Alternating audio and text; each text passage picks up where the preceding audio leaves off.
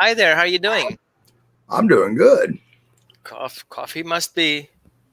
Hi, Roman. Hey, how are you doing? I'm doing well. It's And cold. It's cold there too, because it's cold here. I got 31 degrees outside. That's nothing. Well, if it's any It- consolation, we're supposed to it- get a little bit of snow at the end of the month. We've got no snow. Now, the Pyrenees will like it. You're gonna lose your dogs in the snow. You're gonna not be able to find them. I know. I won't be able to get them in either. Right, right. So, what are we talking today? I was wondering. You know, I wanted you to be here today because you see things with a different eye because you work with rescues and you work with very expressive rescues. Pyrenees are one of my favorite breeds in the Guardian category, and I have the feeling that when we do behavior modification, we're missing many times. A very important factor is when the dogs ask for forgiveness and regret, and then we're missing the part to respond to that. I see this very often where people reprimand the dog for doing a certain behavior, and then the dog shows certain feedbacks, and these people continue to reprimand the dog, and to the point where the dog basically attacks them. Yeah. So we're gonna kind of discuss a little bit, and everybody who's be interested in sharing, their experience, how a very simple event of reprimanding a dog for something that he did wrong based on our point of view, something that a dog perceived as appropriate based on his point of view, our response, how we try to correct the dog for misbehavior, the way the dog felt guilty of doing something wrong, ask for forgiveness, and then we're going even harder on them because we see that he's vulnerable, and then we want to get that message over. And then the dog escalates that issue to a dispute, and then into aggression. And then these dogs end up hopefully not in your Right. facility. Well, my question would be, instead of reprimanding the dog, can't we redirect the dog into something we want the dog to do instead? And then, now this is for the Guardian breed, the working breed, okay? So what what I run into a lot of times on my calls that I get is the dog barks at the window and they say, okay, I got this. And then they go about, they move them away, and that's it. I said, well, what was the rest of it? What job did you give them to do? Okay. So that's not really a reprimand. That is redirecting to a different job to do. Okay. I don't typically reprimand a dog. Like if the dog pees on the floor, then comes to me to get petted, what am I supposed to do? I pet the dog because that moment's gone. All right. I don't want to say you're a bad dog and the dog thinks he's bad because he's wanting me to pet him. Okay. So the reprimand, I guess, definition would be something I would maybe I'm misunderstanding here, because I don't tell my dogs ever they're a bad dog. I always redirect them into something that I want them to do and reward them for that. But the Great Pyrenees has the amazing ability to associate that. They didn't get rewarded for that, but they did for this. So in that respect, the Pyrenees is kind of an easy dog to work with. Yeah. Do you feel dogs in general can show regret? Yes, I do. Why would you say that? Because how do you see a regret? Like when he says, "I'm sorry, Daddy, I screwed up." Memory, the dog's memory. Maybe he forgot that. Oh crap, man! I wasn't supposed to do that. Daddy, I'm sorry. He comes in, lays his head on my lap, and I pet him. It's okay. You forgot, but let's remember next time. And I show them. Am I off base on that? What are the signs of regret, based on your opinion, based on what you've seen so far?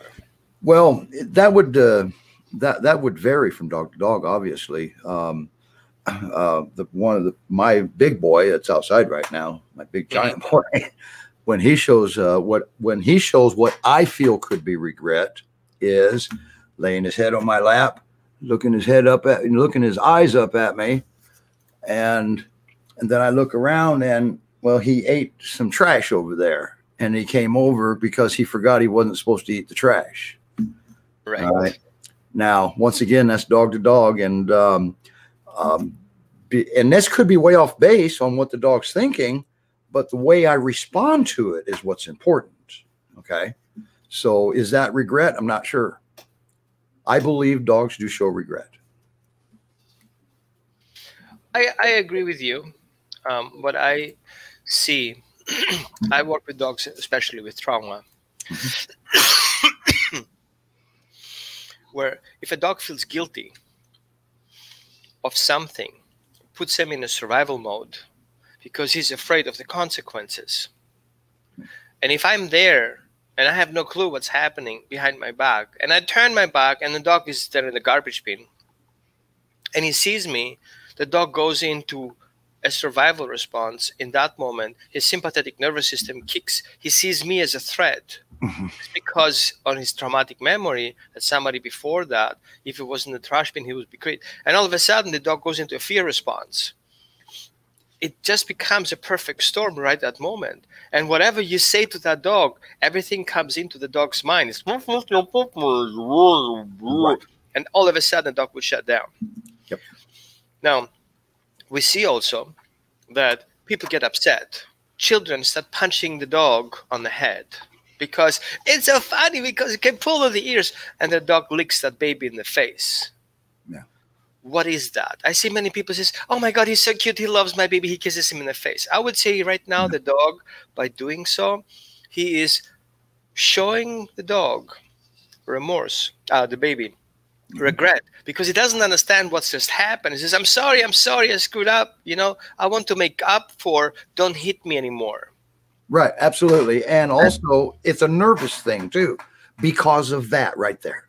Right. So the dog feels guilty.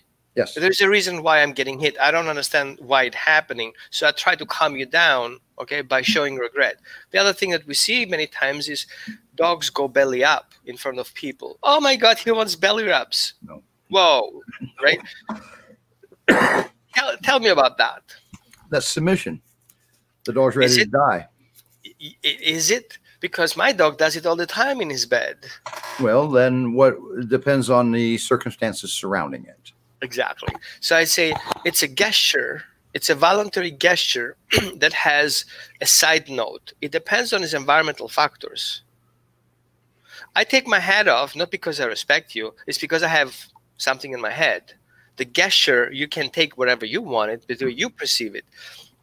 If we say the dog is aggressive, it is our victim state of mind observing that dog and calling it aggression, because from a dog's perspective, it's not aggression, it's totally justified. So the same thing, if a dog does belly up, it's up to the dog why he does it. Mm-hmm. What makes me what depends on the dog, not really myself. So if a dog comes up to me in social submission, as you say, I don't really like the term because I don't think the dog are submissive. But anyway, for the conversation's sake, I see dogs show a social behavior, go belly up, because they want to show in that version how they respect the person in front of them. In order to do that, they offer their lives to them. So that belly up is, I surrender my life to you, do whatever you want to do with me. I expose my vulnerable parts to you. Now, we can take this out of context, or we can see it in the context. What is the situation? Is the dog coming up? Is the dog entering a situation? Is another dog entering the situation? Is the dog part of a situation? Is the dog not part of the situation? What is the general idea of it? What does a dog see? What's a person? So we take basically a screenshot of a behavior and then expand it to something, a general mindset of a human perspective of it. So I'm not saying we shouldn't humanize animals, because what we call humanizing, we should call it mammalnizing, because we're talking about mammals here. So they are emotionally intelligent, they have emotions, so therefore there is a reason for that behavior that is likely emotional based. And if we don't understand the functional emotional behavior, then we cannot just call it out. So, question to that: how do we respond to a behavior like this? And before you kind of answer that, I would like to invite everybody who is watching here. How about you guys tell me where you're from? Because I'm in Oregon and Steve is in Ohio, and you are watching from where? Okay, I know it's not. I start very, very dry here because it really matters to me, and it's a passion of mine to help people understand what they're dealing with. If they are in a relationship with their dogs, they need to understand the relationship. They don't just look at the behavior and then make judgments based on pre-existing ideas of, oh, dogs are aggressive, or dog's gonna take your family down, or if you're not having your dog submissive, your dog will take over your family and gonna kill you at some point, and your kids, right? So I was wondering, if we are conscious about our dog relationship, we have to be very aware of, hold on a second, yes, Barbara? So when dogs are in that relationship and we're not clarify the way we communicate, we put our dog's relationship into question. And what happens then, we have insecurity.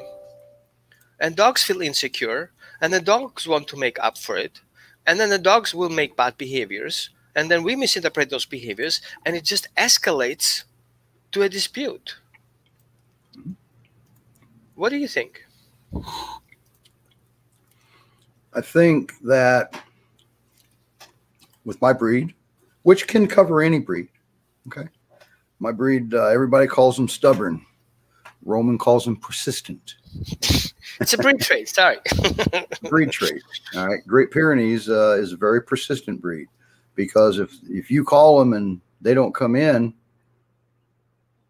they're not done with something probably. Right. So anyway, what was the question again, Ron? Okay, let's rephrase my question. Let's start from start. What are the signs of regret in general? Like, can you share some of them? Yes. Well, once again, Charlie, he will head and lap, termed what some people would say submissive, and believe it or not, try to do things right, what he thinks I want him to do. Okay. Now I'm looking for the signs here. Like, I have no clue. I just watched the video here. You guys are talking here, blah blah blah blah. You know. Now the question is, okay, how do I see my dog showing regret? Because my dog doesn't put his head on a lap. No. He put his paws on my lap. Is that the sign of regret? Like, hey, mom, I ate your cat. Sorry. Great Pyrenees typically doesn't show a lot of regret. Mm-hmm. And I haven't worked with a lot of other breeds in 30 years. And that's a good looking dog, Lindy. Why do you think Pyrenees don't show so much regret? Because they're always right. Just like my wife. That's a key. That's a key here.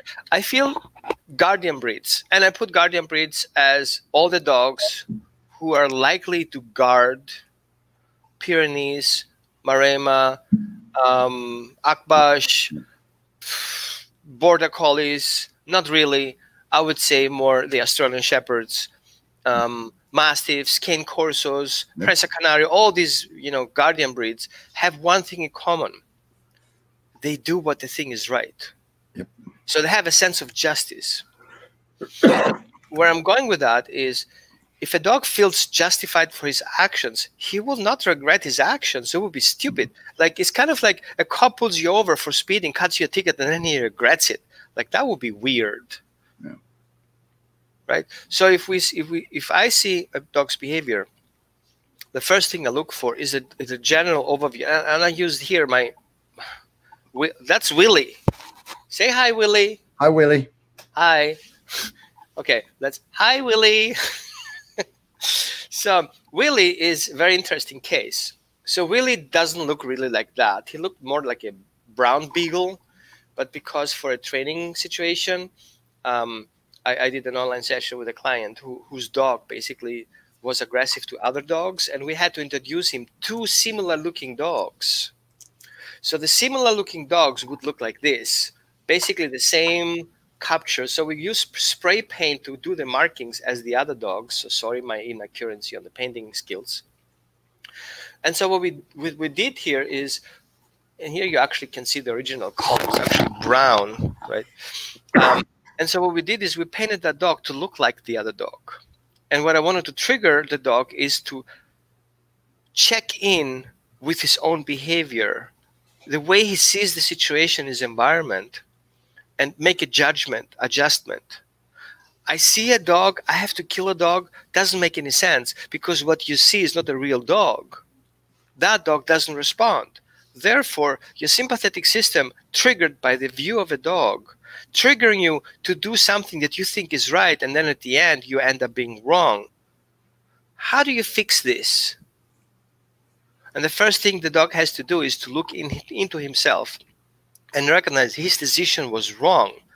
Based on what was it wrong? So we're looking at morals and ethics. There is a moral and ethic aspect to a dog for making a choice. What is right, what is wrong, depends on what.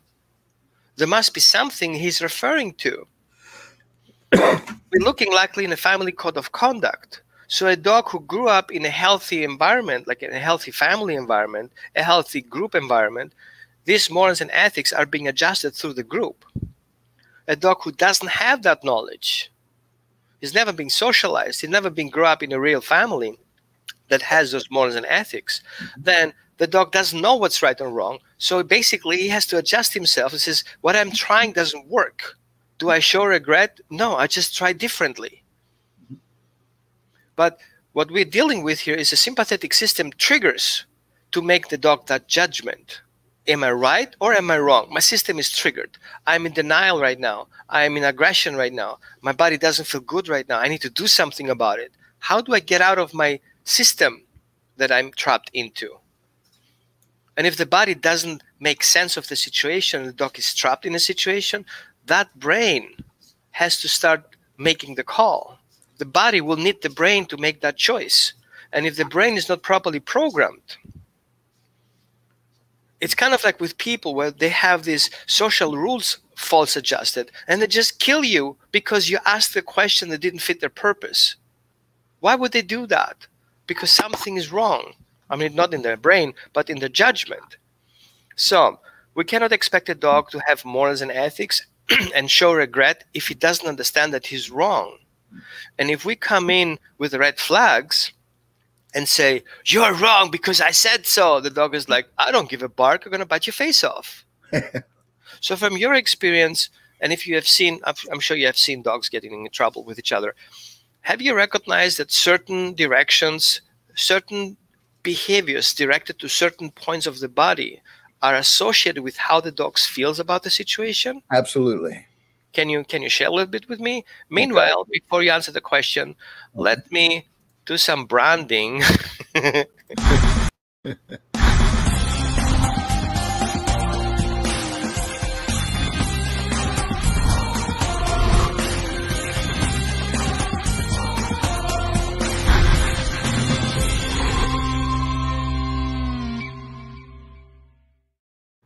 So I have Steve Kalko from National Great Pyrenees Rescue here, and we're chatting about regret and forgiveness and how we can look at dogs from a different perspective, understanding how they show regret and how we can show forgiveness, or the other way around.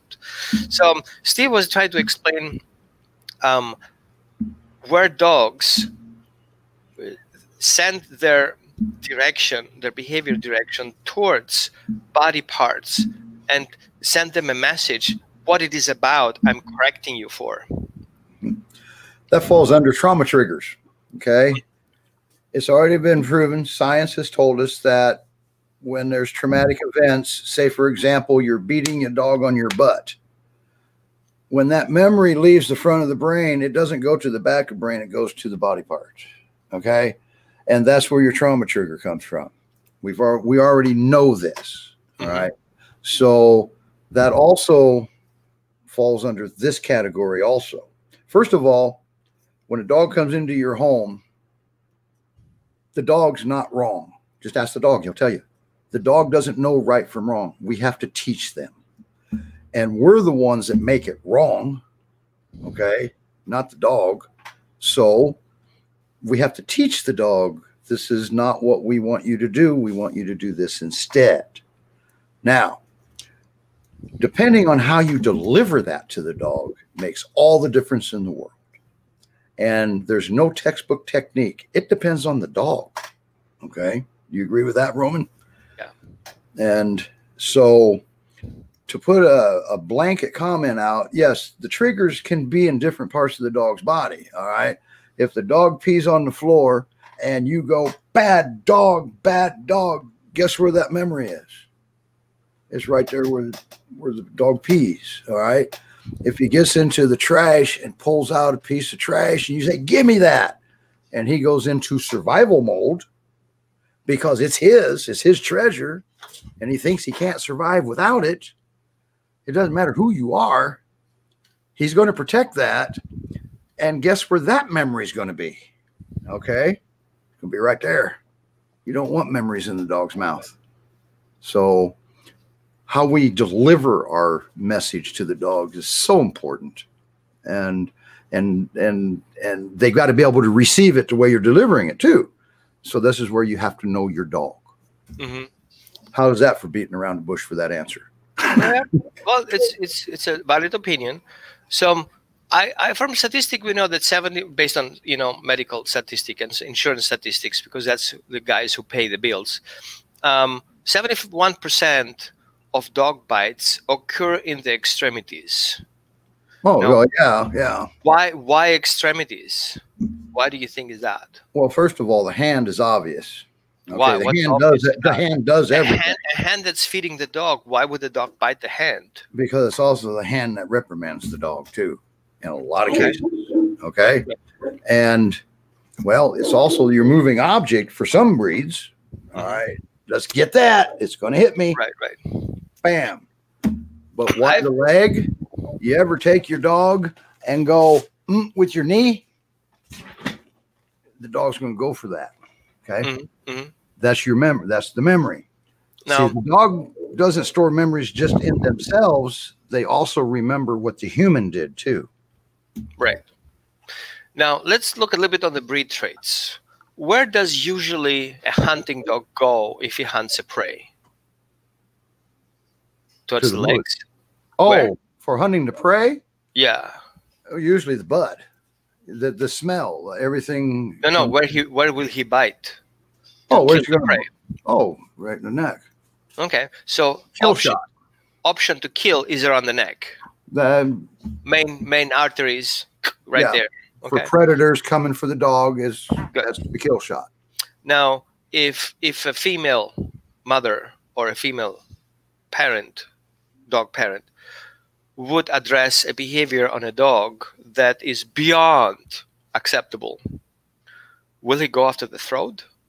Will he go after the neck? Will he go after the legs? Will he go after the snout? Will he go after the tail, the butt? Where would he likely go? The most recent memory. That would be that's my opinion. Because I'd have to think about this one. The most recent memory of the episode. Mm-hmm.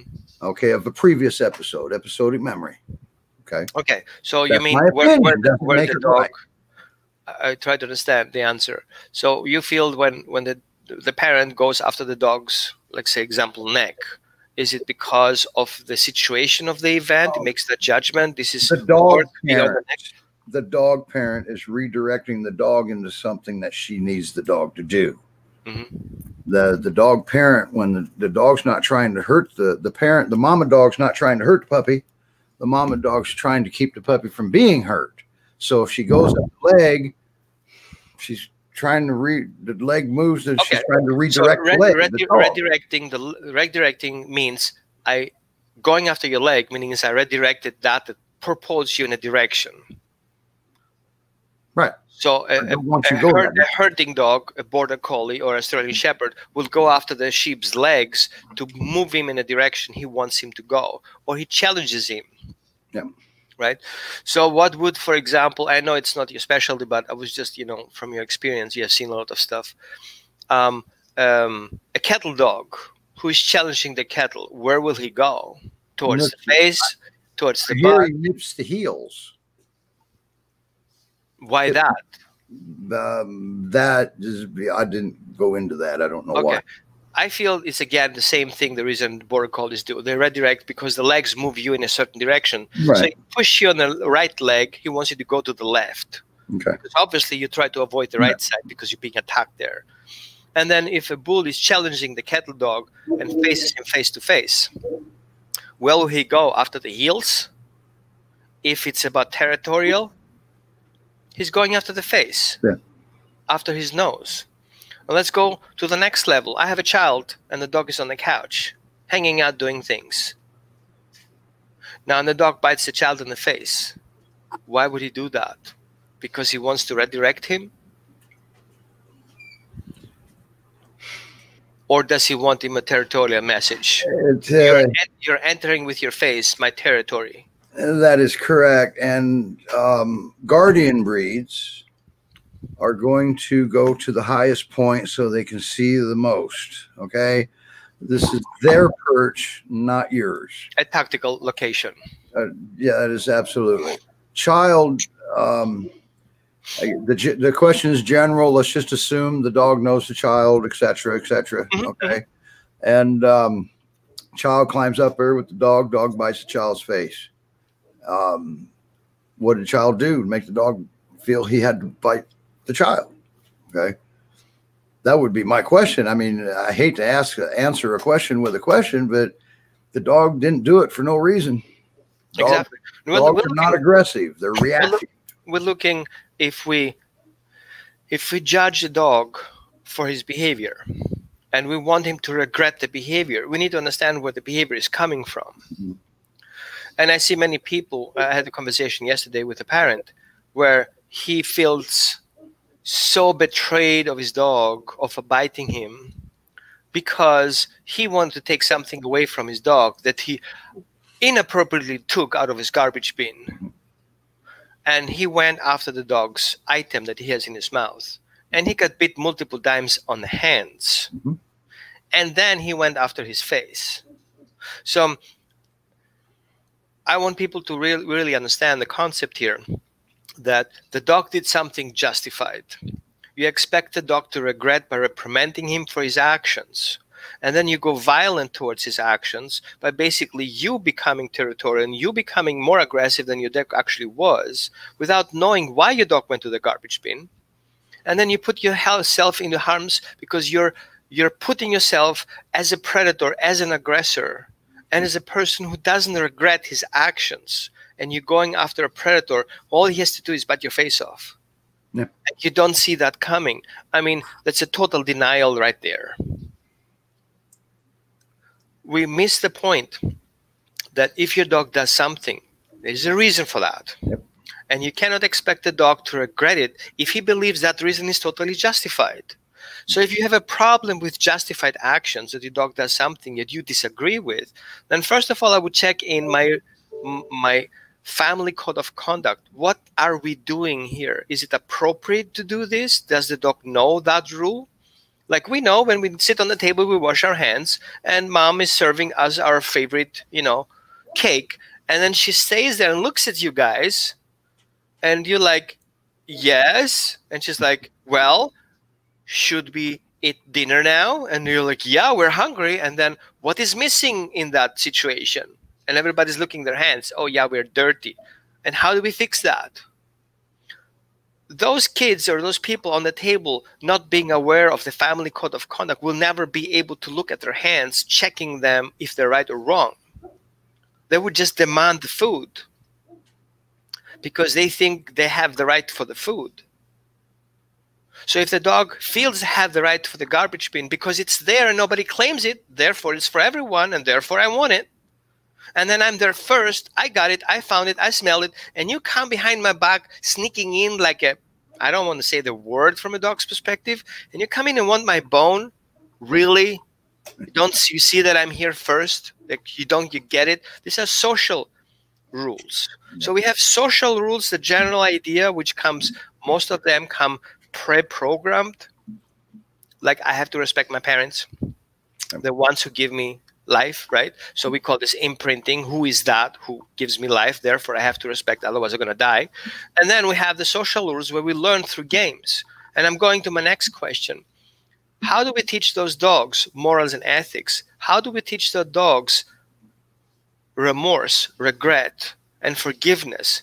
How do dogs learn that with each other? What is that thing that makes them learn it? And if anybody of you guys in the audience, listeners, have an answer to that or opinion to that, why not? Why don't you share it here? Like, hey, I think this is what's happening here.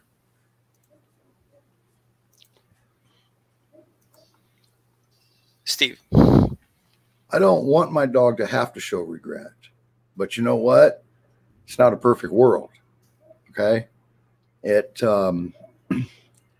Because when a dog has the emotion of regret, that means the dog knows he did something wrong. When a dog knows he did something wrong, he doesn't want to do something wrong. He wants to do things right. He wants to please his human. Okay. So I prefer my dog doesn't have to show regret. What are the signs of regret? Once again, that I'm not sure my dog even shows regret because he's never wrong. Mm-hmm. Okay. Now, that's my dog. Mm-hmm. All right. That's my relationship with my dog. The biggest thing with dogs showing regret, it depends on how you've, interacted with your dog, how you've taught your dog. Does your dog show regret? Yeah, maybe he hurries up and walks away. I like that answer. Tail down. And that can also mean other things too. That means he's afraid of you. He's afraid of your response. Okay. But it could be regret, right, Roman? So, man, that's man, so many different breeds. Great Pyrenees, typically, they're not going to show regret. Mm-hmm. All right. House pet Great Pyrenees. A Cane Corso will not show regret either if he thinks it's right. That's right. And that's if they think it's right, and that's all about how you teach them. Okay.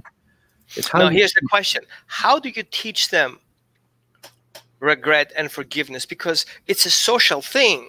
Mm-hmm. So I'm going in a play date with my friend, Willie. And then I'm rough. I'm like, hey, Willie, I'm going to bite your neck because I love biting necks. And Willie's like, holy bug, what are you doing, dude? You're going to kill me. What's next? What should the other dog do to Willie to let Willie continue the game? Well, obviously. Can Willie say anything, or is he being taken down for actually resisting that rough play? Usually, where does this education come in? Right. And where does the human interact in this? Okay. Right. Because first of all, we've got brain and we've got instinct. Okay. Mm-hmm. If Willie tripped the survival instinct into the other dog, then there's going to be a fight ensuing. Okay. Right. This is where I'm going with this. Yeah. I'm going with this where people take their dogs to the dog park and let them play. And then something happens, and all of a sudden, in quotes, all of a sudden my dog attacked the other dog. And they had to leave the premises because their dog was the bad dog. Yeah. I'm questioning that. So me too. I want to point it out. What happened there was social unacceptable behavior. Somebody did something to somebody else and didn't regret it. And somebody went for it because he felt regret was appropriate actions that you didn't take, and therefore I have the right to correct you for that social inappropriate behavior. Makes me wrong trying to save my ass of your inappropriate behavior? Am I the one at fault because I bite your face off because of injustice? Or is the other guy who didn't regret his actions is actually at fault? And the other guy who was socially appropriate sent him that clear message, and we misinterpret that and punish the dog who actually was right. Yeah. Am I wrong here? I mean, I wish I would. That would solve all the problems we have in shelters. But many dogs end up in shelters because they want justice. I want justice. If somebody does something to me that I feel is unfair, and I'm, reporting on Facebook, I'm like, dude, this guy is going rough on me. Like, he's not respectful. And Facebook like, sorry, it's against policy to report it. I was like, really? I'm logging off Facebook, right? Am I wrong? Am I right?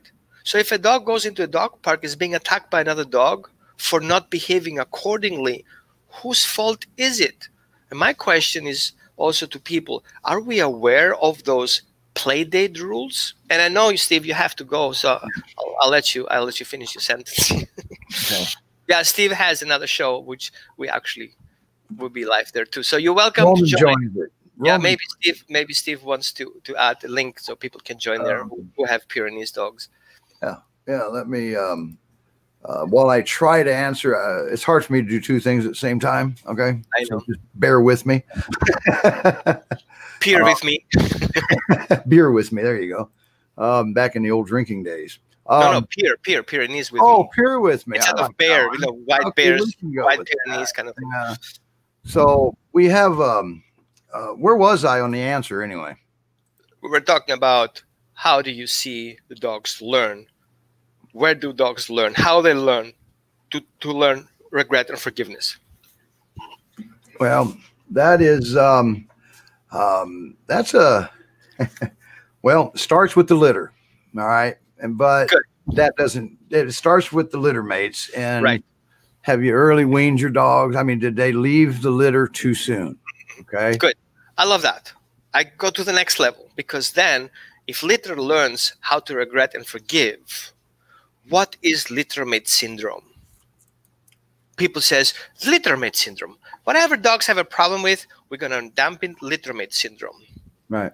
Just to give you a heads up, I have deeply researched it. I have not found one scientific paper that says littermate syndrome is this. It doesn't actually exist syndrome in littermates. And the term syndrome is even wrong. Anyway, I just cleared that out. So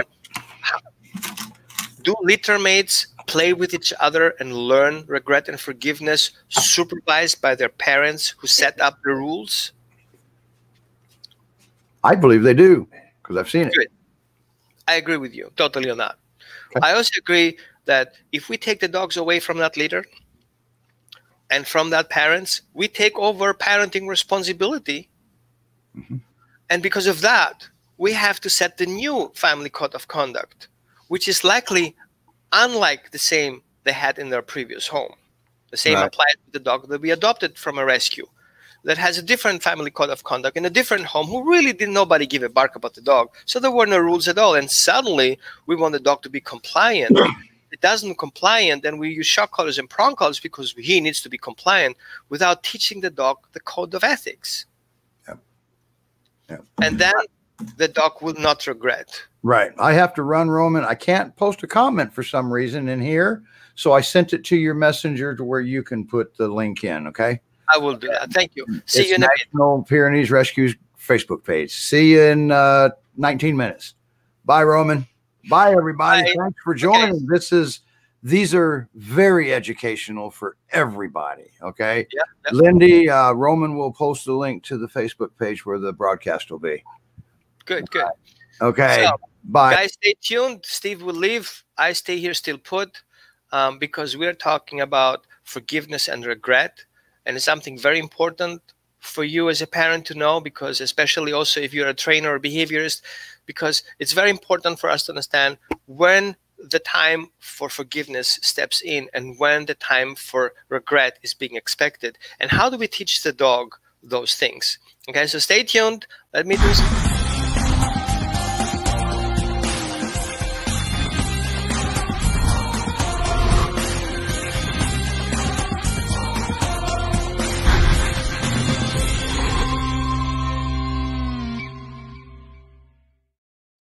Damn, my finger doesn't do what I want. It just does its own thing. I just actually cut myself off here. So, how do dogs learn regret and forgiveness? Through playing. So what we usually look for is we want to have the dogs play with each other. They're similar age. So there are similar expectations, similar behaviors, similar emotional life stages. And it's very important to understand that The only way to intervene in those social plays and games where dogs learn to regret and forgive, and then this learning and forgiving becomes a skill of hunting and killing, or a skill of care and protection, all these things are fall together as a system. So it starts with family code of conduct. Then the dog should understand that his actions affect his neighbor or his partner. How do we teach those things? So game is a great way to play with it. Teaching the dog, for example, that you feel intimidated. Freezing is a first sign of, ooh, it's too much what you're doing. Freezing. Freezing means I feel uncomfortable. I'm in a state of mind that I don't know where to go. Should I stay or should I play with it? Should I fight or should I flight? And that dog should see that message and recognizing that the reason why you feel this way and makes you freeze is because of his behavior towards you. So we expect the dog in a very early stage of play, between 4 and 5 months, where he's already being aware of that, that his actions have an emotional cost and affect you. But the feedback is important. So when your dog does something, for example, mouthing you, okay? He's mouthing you, he's all over your face, and you move against your dog, pushing him away and do all these things. You basically encourage him to continue because you're not asking him to regret his behavior. You're playing into that game. You actually escalate it because you're playing that game with him. And then all of a sudden, you get aggressive to your dogs. And so I see people telling you really ridiculous things, like sticking the finger on your dog's butt when he bites you. Like, give me a stinking break. And then, or squeeze his muzzle, or push his teeth against his cheek so he hurts when he bites. What are we showing here? We're showing violence as a response to violence. So there is no regret. It's just pain and just fear. There's no education behind that. But if we respond accordingly, so if you bite me, I'm moving away from that game and I'm not paying attention to your trial, but that I like, and here's your reward. I'm coming from a positive reward perspective, and I show you what's acceptable and what's not. I don't accept, I accept. I interact, I'm not interacting. I'm engaging, I'm not engaging. And that has to come very quickly. If you want to know how quickly, then observe how quickly the dog can shake his head. You know, if your dog can shake his head that quickly, if he has a control of his head that quickly, how quickly you have to be with your feedback. Smaller dogs have more predators, like predator dogs, like the ones who chase rodents and all this stuff, are more likely to have faster thinkers than the slow mastiffs, who are kind of like, let me think about that a little bit. Let me see if it's of benefit of my purpose. And all of a sudden we see that bigger breeds have slower process than guarding breeds or guardian breeds. The other thing that we look for is that our feedback has to come with an emotional charge.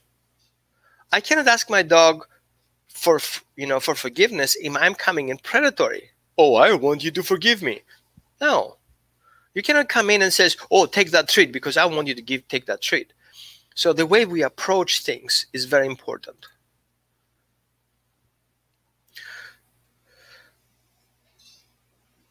We teach the dogs through games. So game is a very important factor. And try to play games where your dog learns to engage and disengage. And the consequences of his actions have immediately effect to your behavior. And that's how you set up morals and ethics. So if your dog jumps on you and you push him back, you're enforcing it.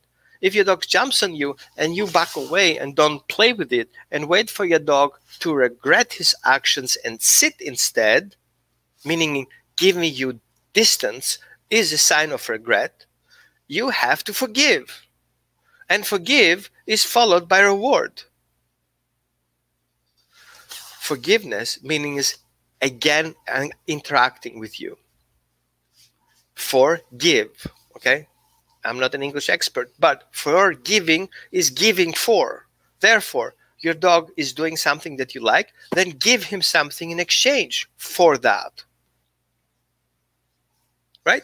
So your dog sits, you engage. Your dog jumps, you disengage. then you have to be very careful, because you also have to, he has to regret the mindset, not just the action. Because if the dog wants to meet you, there's nothing wrong with that. If it wants the dog to jump on you by meeting, that's wrong. So turning your back, which is a rude response to a dog who wants to meet you, like I don't want to meet you, sends the dog a wrong message that his company is not appreciated because he's jumping. Okay, that behavior is wrong, but not the mindset. Makes you actually being wrong. And then your dog tries to understand, and he wants you to regret, because all he wanted is to meet. And what does a dog usually do? Jumps on your back. See? And then people says, well, my dog is aggressive. No, he's not aggressive. He doesn't understand that your gesture supposed to be kind of like a message, but basically you're rude. So we see our response usually confuses the dogs. And here is my advice. Take it with a grain of salt, because different breeds, different personalities, different trauma, different story, different heritage, all these things come together, because a dog is not just a dog. A dog assembles his personality from breed traits, which is the genetic information, and we have the individuality of a dog, which are the environmental factors. So if you have a dog who never been social, of course he doesn't have social rules, so he does whatever his breed tells him to do, which is jumping, biting, mouthing, whatever. So we teach him that. So if you want to teach your dog regret and forgiveness games, start with ask him to do things. I have something for you. This is that. Do you want that? Oh, I'm going to fight for it. Whoa. That's not acceptable. And your dog is like, oh, I regret. Ears, mouth, legs, tail, all are these signals, right? For example, let's look at an example. A dog who does his head down when you say something, facing down, not lowering down. So not the head just down, just facing down. Facing down is already regret. Telling you, oh, sorry, I was just minding my business here. Don't worry about it. I didn't mean it that way. Regret. Forgiveness. Okay, we're good. Everything is done. A dog, tails up. I'm confident, pushing your buttons. Sorry. So that change is also a signal of regret. Hackles up is nothing to do with regret or forgiveness. Hackles up is I'm scared. Okay, it's your turn to help him out here. Okay, so there are two ways of communication: the way you have to forgive and regret, and the way your dog has to forgive and regret. And some dogs don't understand our way of regret, because we usually don't regret. We always think we're right. And dogs don't see that. Some dogs don't even have experienced that, because all they have seen is aggression. So, closing here, again, the only way to play with dogs and teach them regret and forgiveness is through physical interactions with them and letting them know what's acceptable and what not. If a dog jumps on you, avoidance. If a dog wants to push you for doing something that you don't want, like pushing against the door, that's not acceptable. Thank you for sitting. Now I can open the door. Pulling on the leash, unacceptable. The dog should regret. How does regret look like? Returning back to you. Forgiveness is going in the direction the dog wanted to go.